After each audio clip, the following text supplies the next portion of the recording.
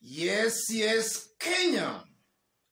Tamu sana, yes. It's now certain and crystal clear Raila and the Azimio team are heading to the Supreme Court of Kenya. And the question a majority of Kenyans are asking, can the Supreme Court order for an audit and then declare Raila Odinga the winner of the presidential election upon finding out that Raila indeed won the election? That's the question a majority of Kenyans are asking.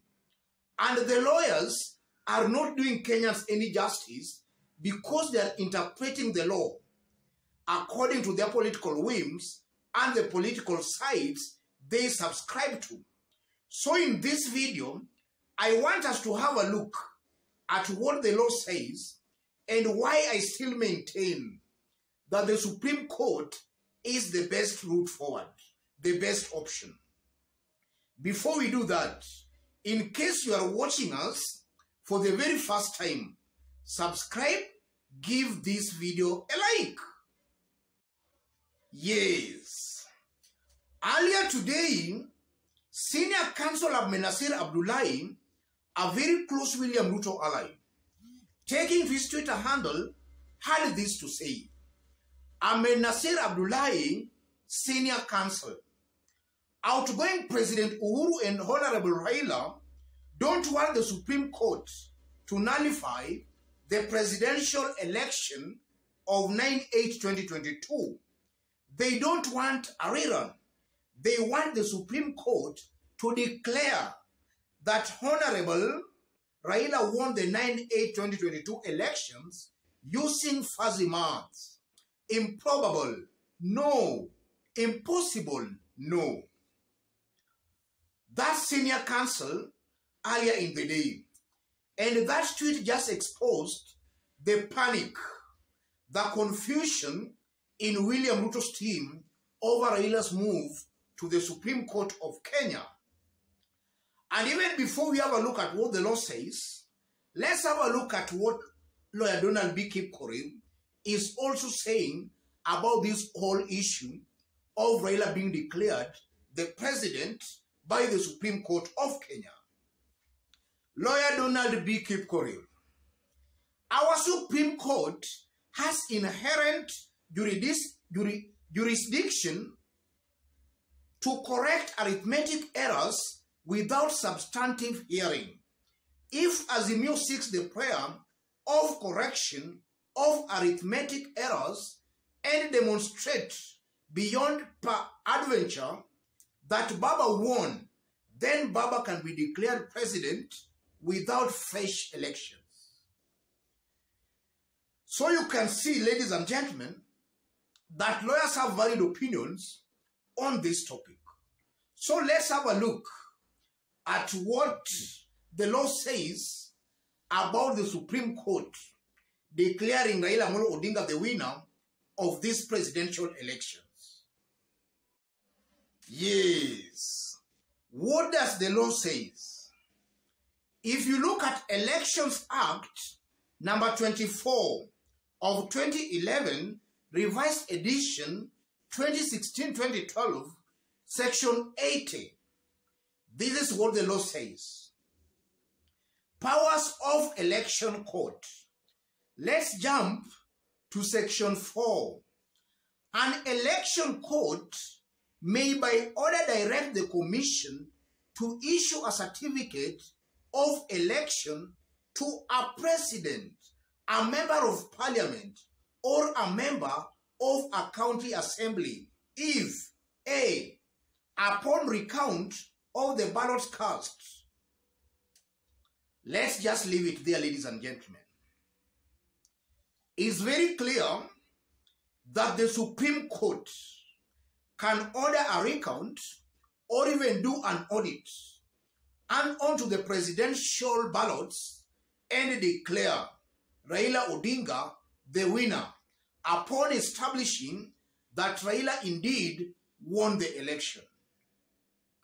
So the confusion by these lawyers should not bother any Kenyan.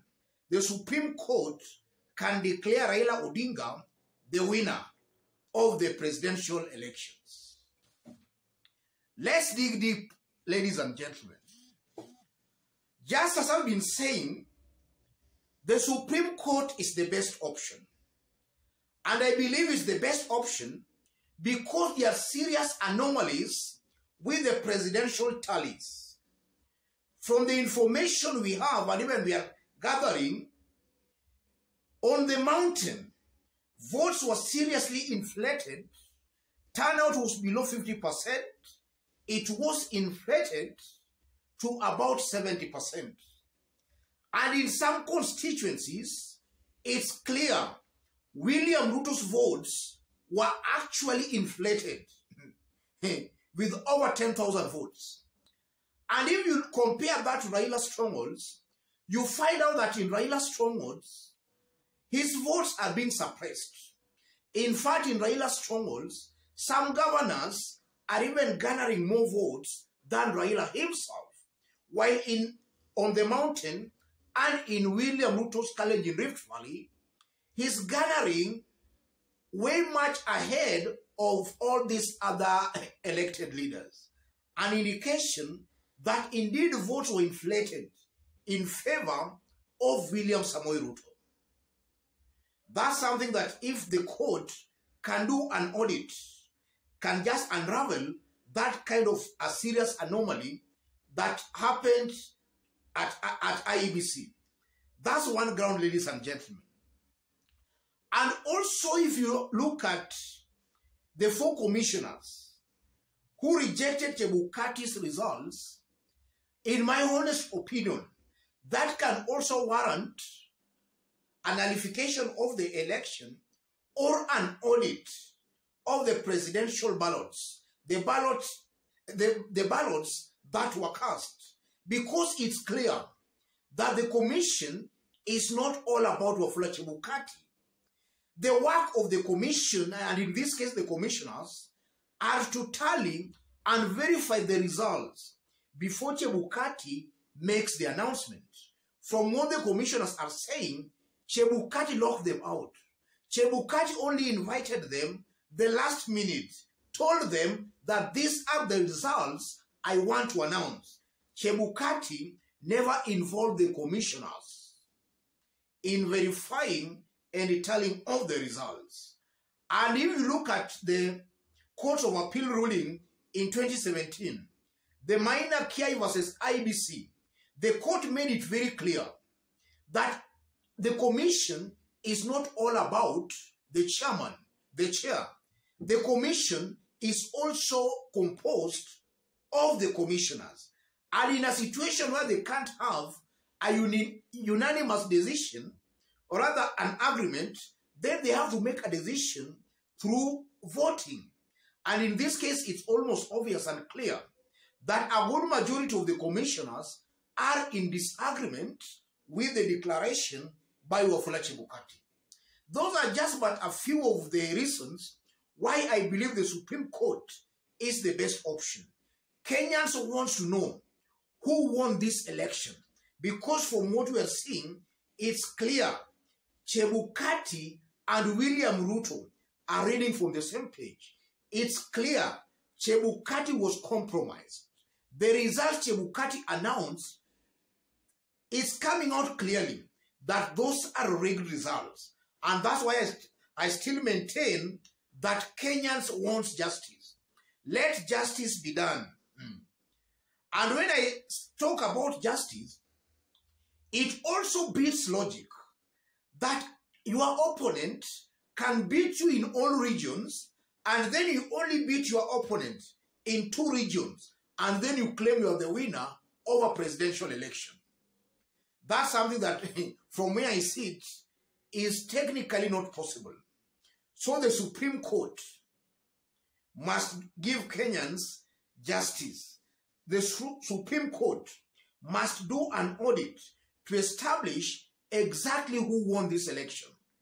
And should they find Chebukati to have messed up, to have overturned the will of the people, Chebukati, a stern action should be taken against Wafula Chebukati, Because also in 2017, the Supreme Court ordered for the opening of the servers. Chebukati and his team refused.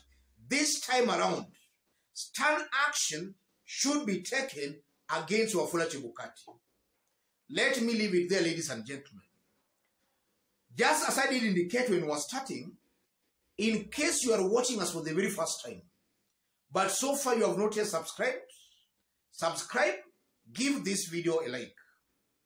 And to our fans and subscribers here, I'm very much humbled, very grateful for the kind of support you are giving me here. Any other person watching us outside Kenya, drop a comment. Let us know from which part of the globe you are watching us from. God bless you. God bless Kenya.